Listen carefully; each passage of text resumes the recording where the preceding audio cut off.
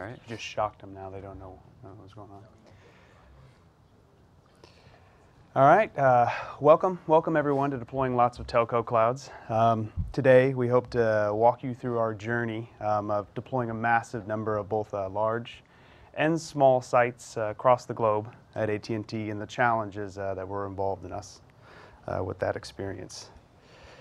So first, a brief introduction to AT&T, who we are, what we're doing with OpenStack.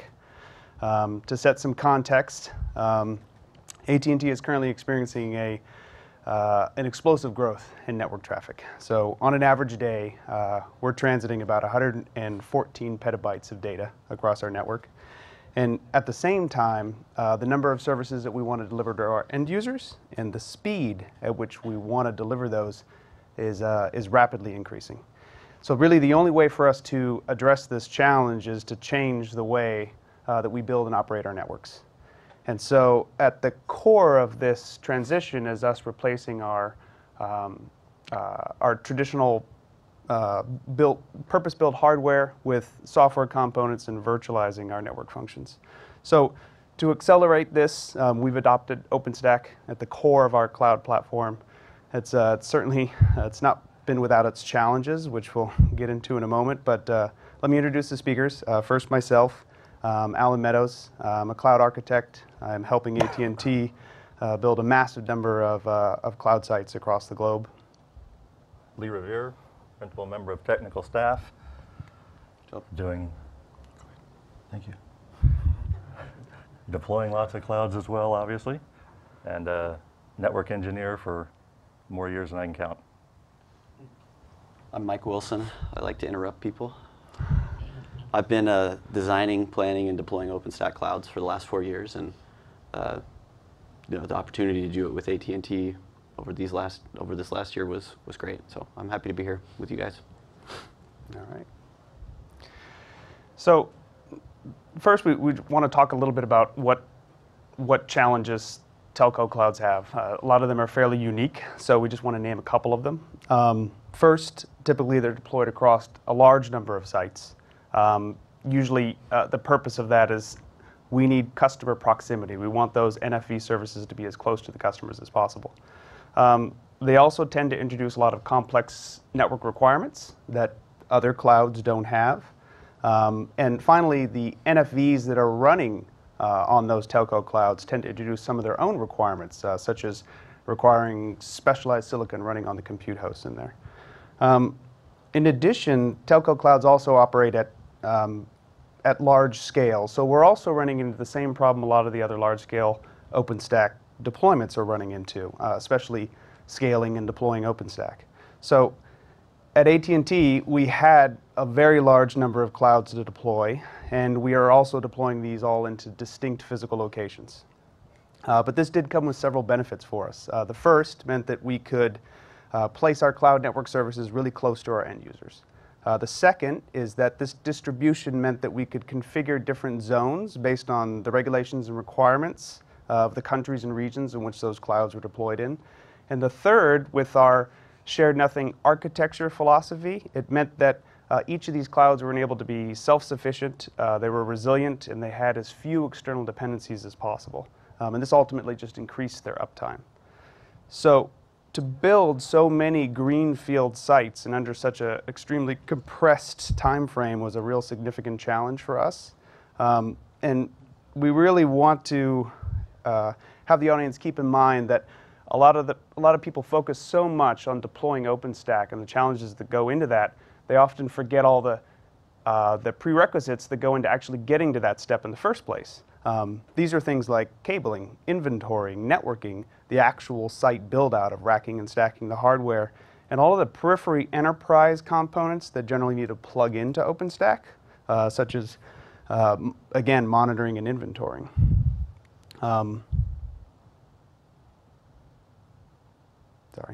So on top of that, our requirements demanded that we have a solution that uses the same code base to install both very large clouds and very small clouds, which means we needed a single solution that could deploy clouds with hundreds of compute hosts as well as hosts with as few as 2 or 3 servers, which is typically the size of the equipment that we have at the last mile in AT&T central offices.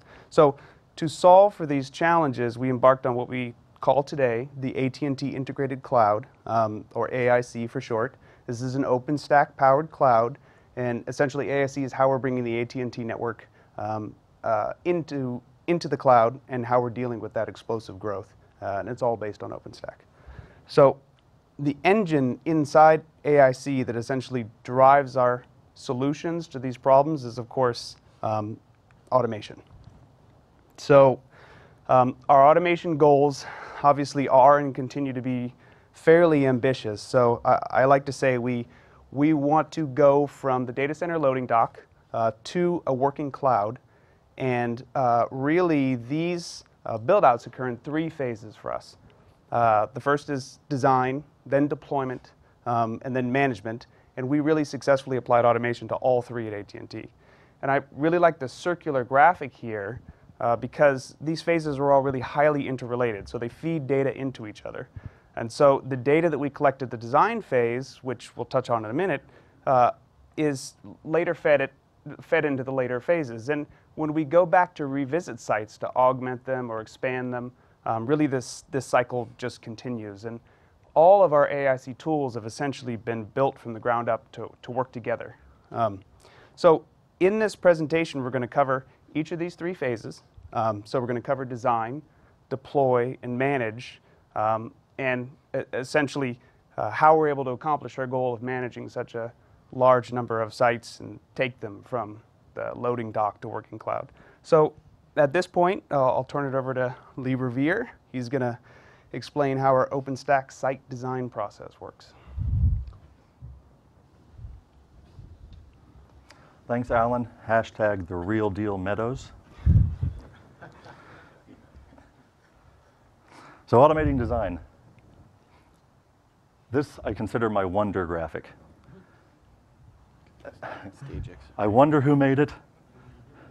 I wonder what they were thinking.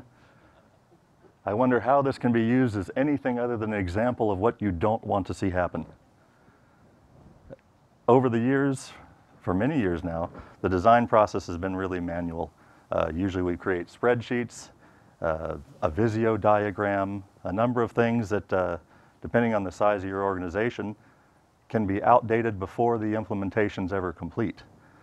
Never mind 6 months or more when you go back to expand a site. You usually have to call people and do a manual audit to find out what you still have on site, what's been used, changes that have happened. And again, these manual steps were great for the past couple of decades when 3 to 6 months was an acceptable deployment time. But with our clouds, we're trying to go at a much more rapid pace and at a large scale and number of sites. So we had to eliminate a lot of intergroup handoffs, manual processes that really slow down the deployment phase. Everything needs to be looked at from an automation first perspective. If it's not being automated, it needs to be challenged and looked at on how it can be automated. We had no single view for a site, and this is pretty common. You have a server group that maintains all of their server equipment and what they've deployed. You have a network group that has their own documentation. And we happen to have a lot of server groups and a lot of network groups. And we didn't always have the same inventory system or management applications. We had different groups that owned different types of sites, like COs, EDCs, different sized data centers. And they would even do different naming standards, IP schemes, cable layouts. And so you really had to track who owned the site to figure out what they needed to deploy it based on what their standards were. This caused spreadsheets to grow to, in some cases, like 23 tabs. You often had repetitive data. So not only did you have to enter this all manually, you gave them more options to make human errors to ensure you slow down the process. Now, if your goal was to give more opportunity for human error and to delay things, I'd advise you to include a copy of the Wonder graphic because it goes nicely with that option. My first reaction when I saw this, honestly, was what the fook? And since my boss is here, I'm not using bad language. I said fook, and I'm referring to the street that I actually lived off of when I was in Hong Kong. I knew I'd find an opportunity to bring this up somewhere. So I couldn't see any way to top the Wonder graphic and its perfection of complexity. So instead we went the other direction and tried to make things easier all across the board. So what we came up with AIC formation. Not a blank slide, but I'm working on being a triple threat presenter, meaning bulleted slides, graphics, and a transition. So I think I've got them all covered. This is a home screen for AIC formation. What we did with AIC formation, it's our cornerstone application for automating the process. And the result is what was taking 10 to 15 days, and I'm talking about one person for 2 to 3 weeks doing one site. We can now do with AIC formation in under 15 minutes. And I think that's really huge. Imagine taking 2 to 3 weeks of drive time out of your work schedule, or dropping it down to 15 minutes, or 2 to 3 weeks worth of meetings to 15 minutes. That's something I can only dream about. So the automation process provides more details. You don't have the spreadsheets to deal with, obviously. You don't have the handoffs. We've eliminated most of those. We've reduced the possibility for human error to a very small amount. And the automation doesn't just produce documents or outputs for it. It provides our automation deployment directly the files that are used to do the deployment. It feeds to management applications.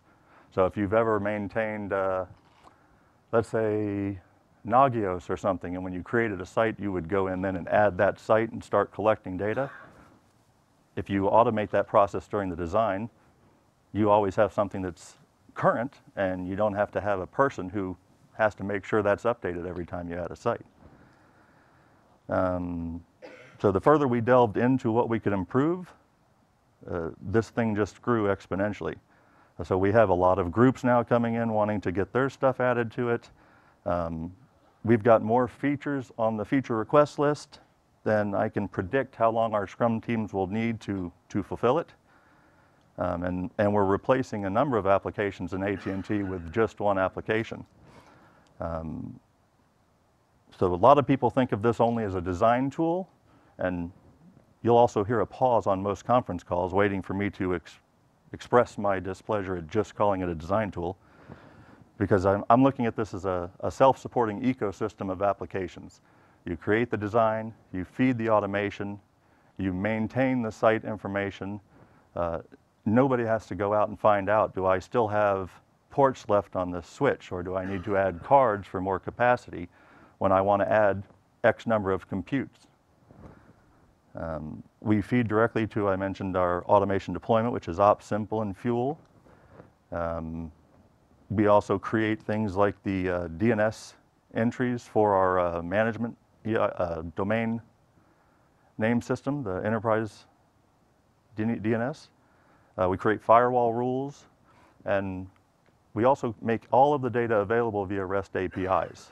So for future applications that need the data, they just have to be able to reach out to our APIs. If you look at many purpose-built legacy tools,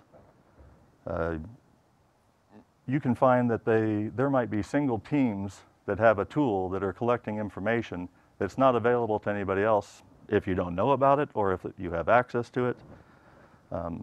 So sharing all of the data was one of the main things we wanted to make sure we did. Creation of a new site starts with just 2 tabs. You can see that the first tab is site-related information, and the second tab is zone-related information. So we have individual sites that have multiple zones. So another thing we did was automate the entry in this regard. If you have multiple zones, you know, a designer might have to go look at another reference to figure out what zones have been deployed, and this keeps track of that so they never have to go to something else to find information that they need, and it'll prevent them from creating a duplicate. Almost 80% of what we can build comes from just these two slides. And what, you might ask, is that? Well, here you go. How about a rack elevation? This gives a lot of information that I'm not sure how well you can read on this, but you can see things like, where's my laser pointer? Anybody see that? That's not working. In the upper corners of the racks, I know nobody over there is going to see that, are they? You can see the rack name. You can see the power consumption of all the devices in the rack. We use this more than just pretty numbers on the screen. If a designer were to add more nodes than could be supported by the power of the site per rack, it would show up in red. It would further show the number of nodes that would need to be eliminated to meet the actual power requirement of the site. Because we have some sites like COs that might only support, you know, 4 to 6 kilowatts per rack, and that's not a lot. And in this case, they wouldn't be able to submit the design until they fix those issues.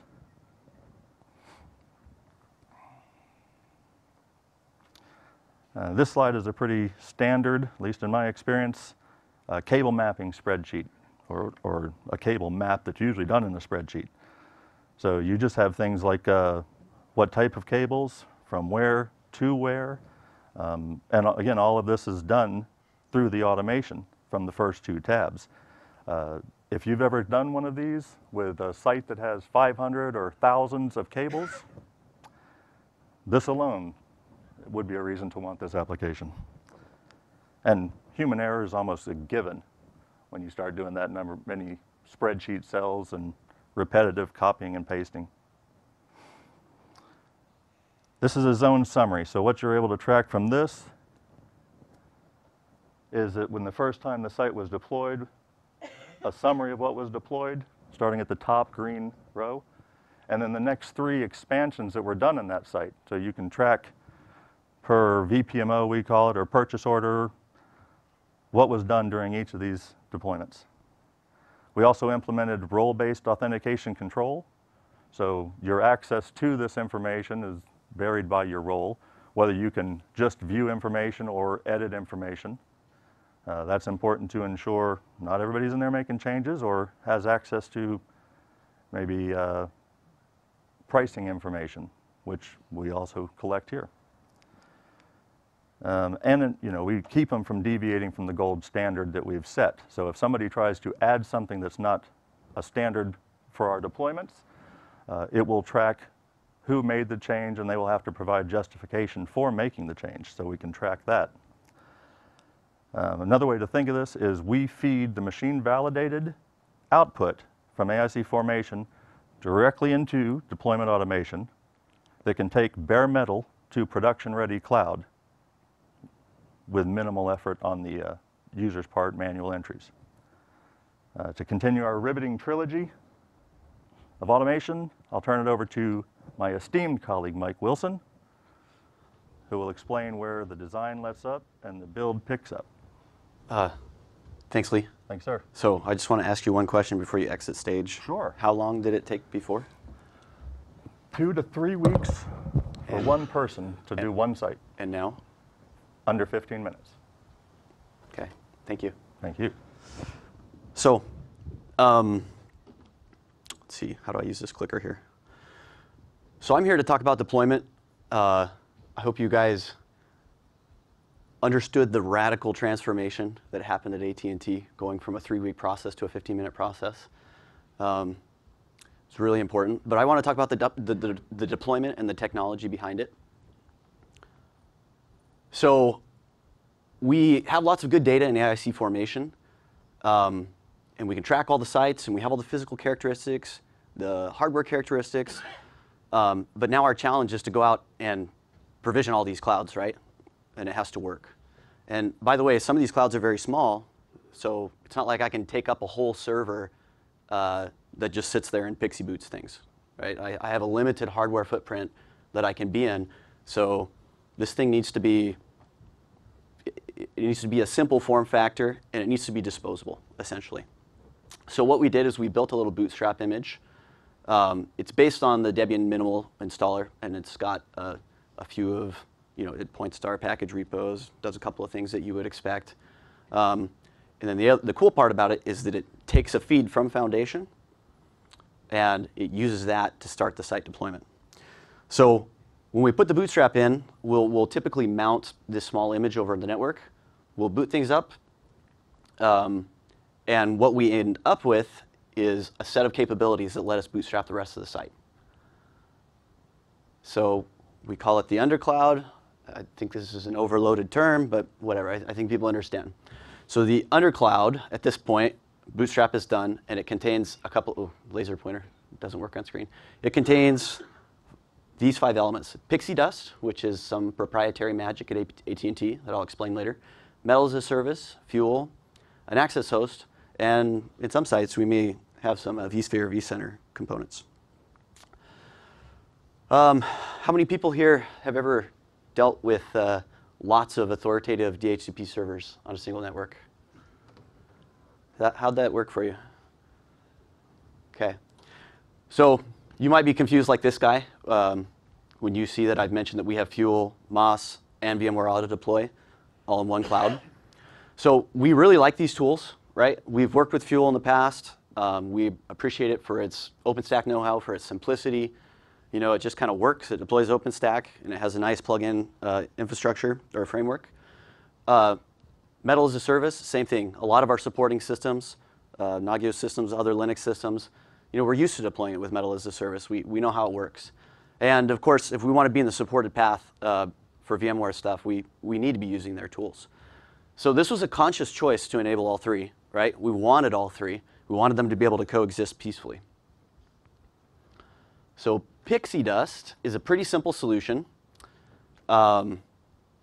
We basically want to intercept all of these DHCP calls, and we want to get them to the proper place. So again, our step 0, we get some data that's provided by AIC formation, and that goes in, and we populate. Well, you can see in this database here, we have kind of 2 tables. We have a boot target, and we have rules.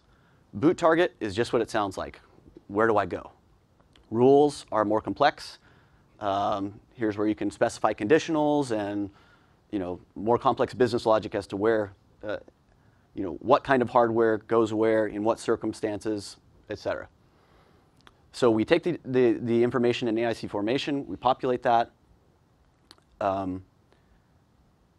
Then we're ready to take new servers, right? We have the pixie dust service running. So a new server comes up on the network. It does its normal pixie boot thing, and pixie dust is the simple daemon that catches that pixie request. We do that with a DHCP helper, by the way, or a DHCP relay. So you will need to configure that if you were to do something similar. This comes in. iPixie is, many of you might be familiar with it. It's an open source bootstrap. So it gathers a limited set of hardware information. It sends that off to the Dust API. And this is where the Dust API takes that hardware information and computes the rules. It will return a boot target. And then iPixie is going to chain load that boot target. And I haven't shown failure here because that never happens. But on success, we then send updates, to post processors, to Foundation, to whatever needs to know about it. We also mentioned Fuel. So the role that Fuel plays in this, we use Fuel to automate all of our OpenStack installation. We also use its plugin framework and its orchestration abilities to deploy most of our non-OpenStack components. But Fuel, at the time, we were using 6.1 to deploy all these sites, and now we're at 9.0. There's a big difference in capability between 6.1 and 9.0, and actually a lot of this comes from this AT&T experience. So for example, data center racks and L3 islands. This is how we do networking at AT&T. at least in these locations. Fuel has kind of a macro role concept, has a very monolithic controller. AIC doesn't have that. It has a much more granular roles, much more granular deployment types. And in Fuel, it's very opinionated about what your configuration options should be. So that didn't work for us. We wanted those configuration options to be mutable, not fixed. So it was fun to work with the upstream Fuel team, proposing some of these changes, getting the code upstream. If you go look today, you'll see the stuff that AT&T contributed. And yeah, we're looking forward to working with Fuel going forward in the future. So of course, you might be thinking there's something missing. There's a lot of foundational blocks. There's a lot of capabilities that I've talked about. But we need an orchestrator. This is where Ops Simple comes in. So Ops Simple was born, I think probably an executive said, I just want Ops to be simple. And so we named it Ops Simple. A really good name. So it's an Ansible-based orchestrator. It pulls configuration metadata from a central repository. This is a Git repository. And again, this is fed with the data from Foundation and from post-processing steps. It calls Fuel APIs. It calls MOS and libvirt APIs. It will actually go in and execute some commands for pre- and post-deployment tasks. It has hooks into our OSS and BSS systems. And like I said, we keep track of this all as code. There aren't humans necessarily involved in this. There's code, there's validation, there's CI around it. It's a good thing. And logical configs, I already said this, they're sent back to formation. So yeah, that's Ops Simple. I want to turn it over to Alan. We'll talk about what happens after this. All right. Thanks, Mike. So finally, we come to managing all these OpenStack clouds once they're deployed. So lifecycle management really becomes infinitely more complex the more independent zones that you actually have to manage. And at AT&T, we're managing a really large number of zones. So we mentioned before that our goal was to reduce the number of site dependencies, the number of external dependencies rather, with our shared nothing architecture. So this left us with a challenge really of how do we manage all of those loosely coupled and independent sites. So we had several goals that we wanted to solve for with this challenge. The first is we wanted to provide a consistent experience to our tenants. So no matter what region they were interacting with, we wanted the same flavors there. We wanted the same images there. We wanted other OpenStack resources like this, like Murano catalogs, to all be consistent across all of our sites. The challenge here is that these things are not static. We don't just need to load them once and call it a day. They're constantly changing. We also needed account management to be consistent and scalable. So solutions like pushing accounts into the edge and giving those edges authority over those accounts so that we could remove centralized backends like a gigantic corporate LDAP server that could either become unreachable or fail was something that really interested us. And finally, we need to be able to perform rolling upgrades to our sites and ensure that those sites had no interdependencies whatsoever across their OpenStack services. And given all of these independent and loosely coupled clouds, we needed a way for our tenants to actually be able to find them. So enter our operational challenge. So our solution here was that something we developed called the OpenStack Resource Manager, or ORM for short. You guys might have saw it in the keynote. So the ORM is it's a collection of API services that we developed that help us control our distributed clouds. Now, we get the best of both worlds with the ORM. So we have these standalone sites. They're very reference architecture oriented. All of the OpenStack components really are only really aware of themselves in one site. But at the same time, we still have the ability to manage all these loosely coupled sites. And really, the ORM has two fundamental core pieces. It's a resource creation gateway. So all resource creation requests, such as tenant onboarding, loading new images into sites, flavor creations, Murano catalog updates, all of these sorts of things, they flow through the ORM. And secondly, it's a collection of micro API services to allow our tenants to discover our sites and the capabilities in those sites. So let's briefly walk through these two things. So as a creation gateway, the ORM really ensures that our sites, all of our zones are consistent. So this is important because our developers are depending on this. So using the ORM, either tools or operators can essentially leverage a single set of APIs, and they can inject things such as images, flavors, quotas, and so on across all of our clouds or to a specific subcategory of our clouds, like all of our small sites or all of our large sites. And another example where the ORM is leveraged is account creation, because for us, account creation is really a complicated process. It's a lot more than a username and a password. There's a really complex workflow that new accounts need to flow through at AT&T. It includes both OpenStack setup and touching things in the outside ecosystem. So to ensure that account creation goes through a central gateway and all of our business rules are applied to a new account, the ORM offers an API service that instantiates accounts across all of our clouds. This does two really important things for us. The first is that it establishes those tenants in the zones they should actually be able to deploy resources into.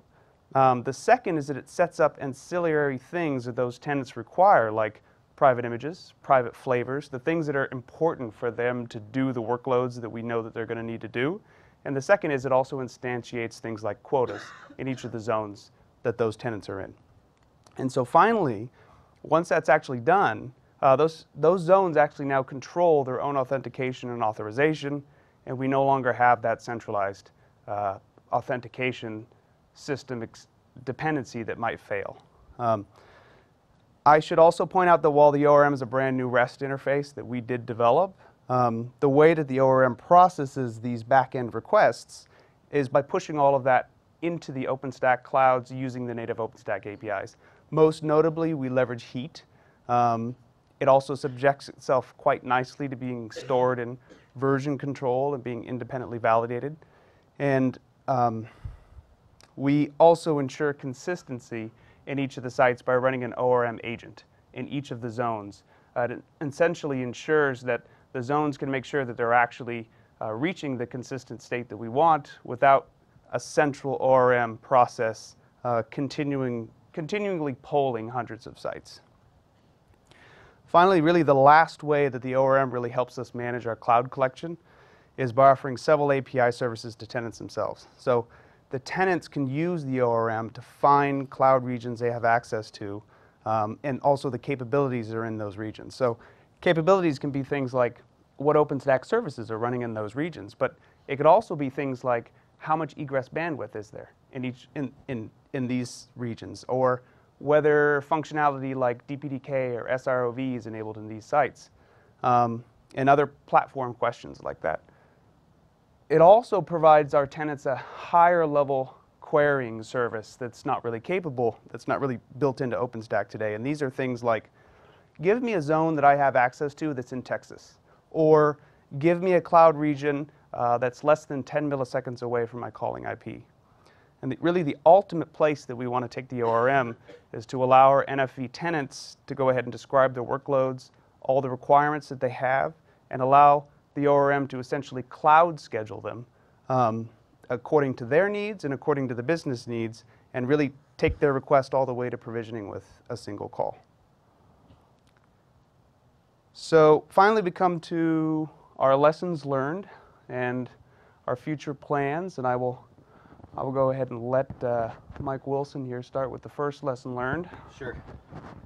First lesson learned, work upstream when developing on these open source projects like Fuel or Metal as a Service.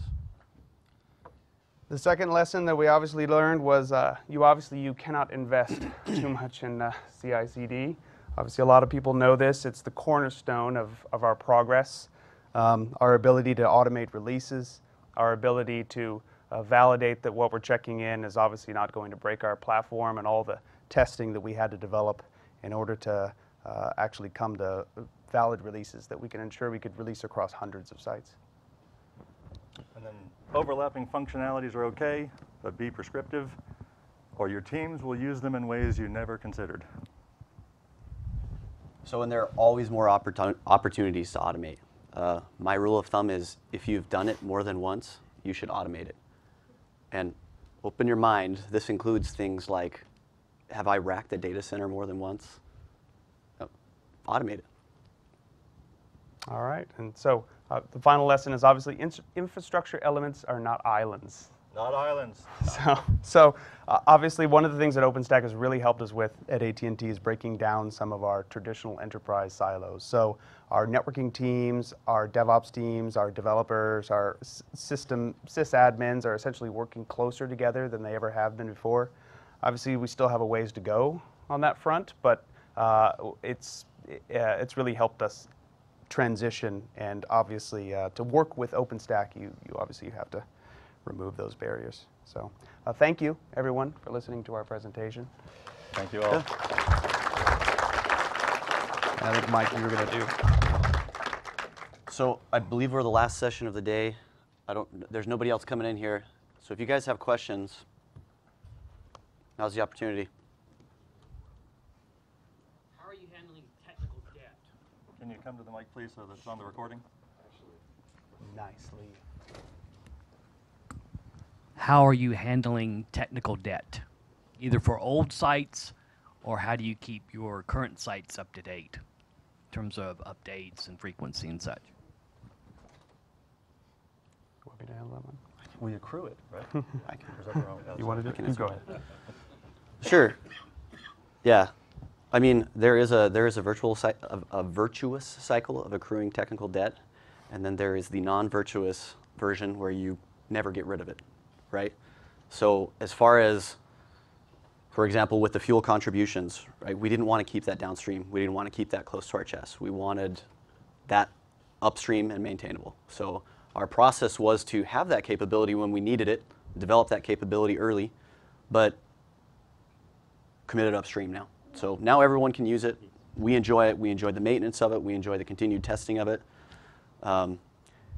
So yeah, I mean, accrue the debt because it's valuable for the business function, but then get rid of it. That's the virtuous technical debt cycle. A second answer to your question is, early on, we did learn of the pitfalls of having some AT&T sites fall behind in their platform version. So we experienced such great pain with that is no longer something that we do. We have one single unified platform. All sites come up with the same version. All sites get upgraded.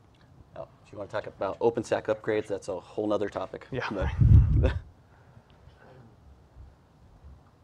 Any other questions?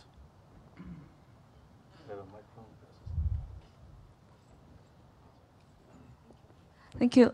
Very good presentation. My question is, from your presentation, I can see you have been deploying your application, and I'm not concerning about the upgrade of the application part, but for the infrastructure part, like the OpenStack, have you done the upgrade of it, and like from Juno to Liver or Mikata? Something like that. So is your question referring to infrastructure elements, or are you talking about OpenStack itself? OpenStack itself, you can understand it. Yeah, yeah, done that lots. Mm-hmm. You've done a lot. Yep. So can this kind of upgrade is totally seamless service impact, without service impact? That's a whole other presentation, but really partly you have to break it into two sort of upgrades, right? Where you have a whole paradigm shift. Perhaps you're changing from out-of-the-box Neutron and moving into a whole new network controller or something like that, and that's happening as part of your upgrade. Those tend to be impacting, and it's difficult to do something about them. Then there's just OpenStack version upgrades, and where your paradigm hasn't really shifted and you're leveraging the same backends that you were in the previous release, we endeavor to make those completely non-impacting, if that answers your question. Yeah, great. And can this kind of upgrade automatically? Can it be done automatically? It's part of our release development. We're automating it. Yeah. Wow, Yeah. great. Thank you. Any other questions? All right, you've been a great audience. Thanks.